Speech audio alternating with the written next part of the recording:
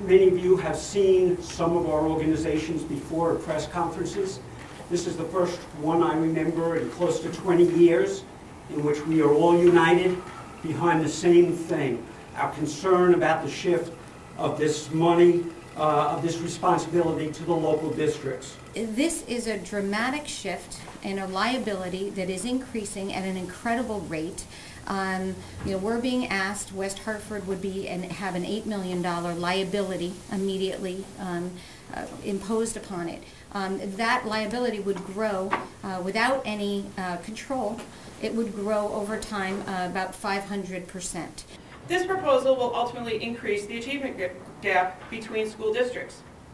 Wealthier towns will be able to absorb the cost better than the poor towns, and schools will have no choice but to decrease the programs they offer their students.